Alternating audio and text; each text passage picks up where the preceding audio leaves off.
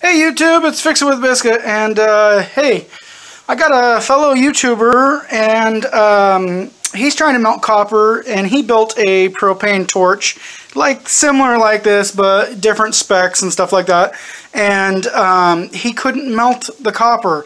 He couldn't get it hot enough. I'm not sure, what the deal is or whatever, but it struck me because I wanted to do the same thing. I've been wanting to melt copper for a while. As you can see, I got some real long copper pieces there and a whole bunch there, and then I have a whole bunch of fittings and stuff like that that I've been piling.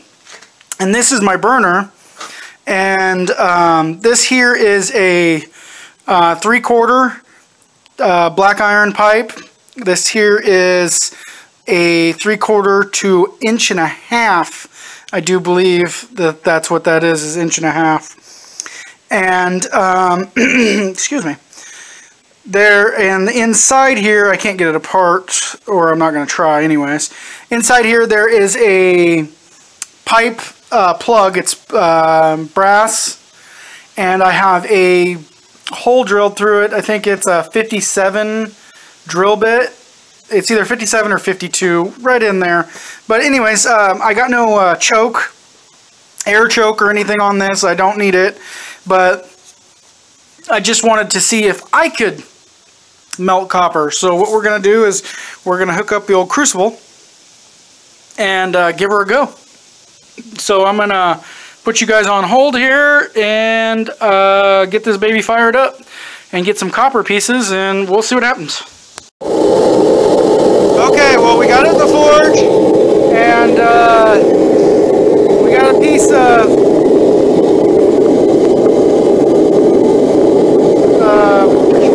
copper in there. It took me a minute to think about that. And we're gonna see if we can melt it. I don't know if we can. It might not just been him, but we got her turned up pretty good. I'm hoping we can melt it. My brick's starting to smoke. I think there's some oil on that brick. So, alrighty, well, we'll be back and see.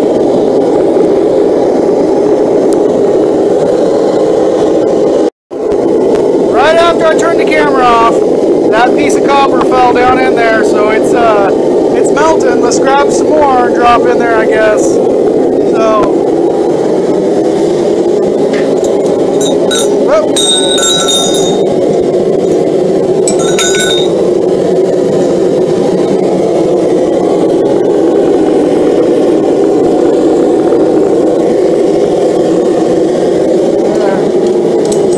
Oh, we lost it in the hardy hole.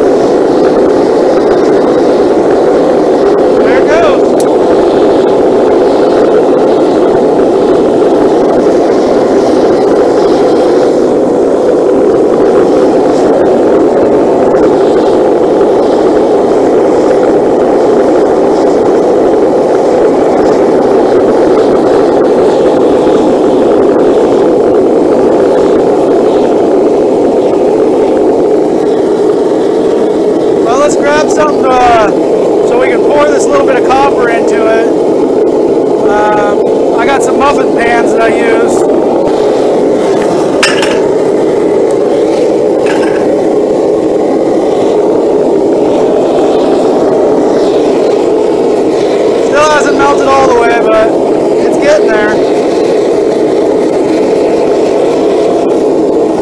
So I'll be back for the pour. Well, I threw some more in there. Not sure if you can see in there. Nope. So we'll see how many muffins we get out of this. Still got a little ways to go. It's still got to melt down there, so we'll be back.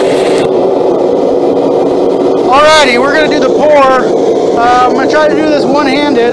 Don't recommend this, but we'll see what happens.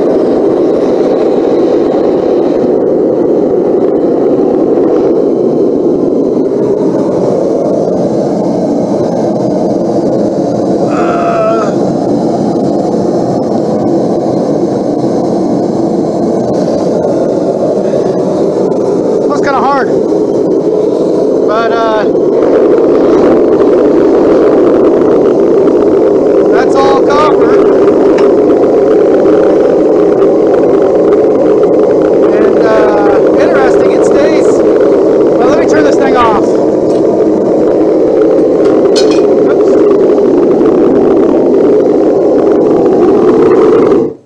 Alright, I got quiet, huh? Anyways, it's still staying really, really red. I have no clue how long that's going to stay red for. It's burning the old asphalt there. But we'll let these cool down and we'll be back and see what they look like. Alrighty, don't pour copper into a muffin pan. You will end up with the muffin pan stuck to your ingot. As you can see here, as soon as my phone focuses, if it will, come on, you can do it. There we go. You can see there's part of the cake pan, muffin pan on it. But I got all of this copper is what I ended up getting all together. You know, these aren't that thick or whatever, but I can melt copper. That's what this was. This was just a test. This wasn't how good of an ingot I could make or anything like that, because these suck. But this thing is heavy. I mean, you know, it's got to be a pound. I mean, it is really heavy. It is solid. So I think what the thing is whoops, sorry about that. My fellow YouTuber there is his burner is just not working efficient enough to heat up.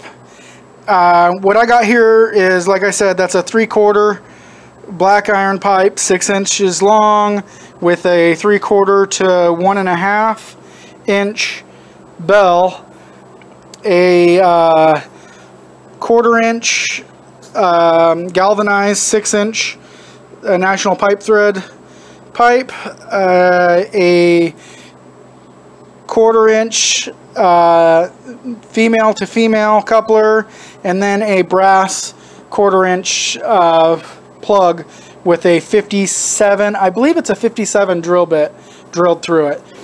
And this thing rocks. I could have turned it up even more, actually. I didn't even have it turned up all the way. So that's just, I just wanted to do a video to, well, mainly to see if I could melt copper. Mainly, that's what I wanted to do, was see if I could melt copper, but just give him a showing of what mine does, and to give him an idea if he wants to build another one.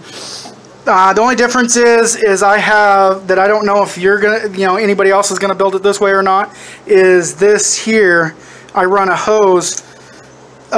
This is a barbecuer hose or lantern hose or whatever, and that's what I use because I like this nozzle here. I can turn it up That's just a little bit of gas escaping, and I can fine tune it really good instead of this is a needle valve, so it seats down and goes down and seats down and closes it. It's not a ball valve to where it just opens a little bit and it seeps by. No, this one unscrews and it comes up. The farther you unscrew it, the farther it comes up. So that's what I had, and that's why I built it that way. Not that I prefer it over anything, but now that I have it that way, I really, really like it, actually. So this is just a little video showing that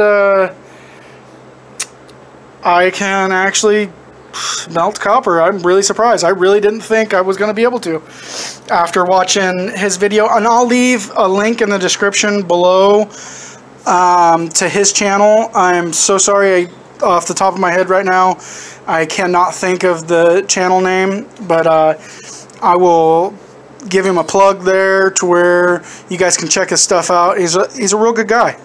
So thanks for watching, and stay tuned.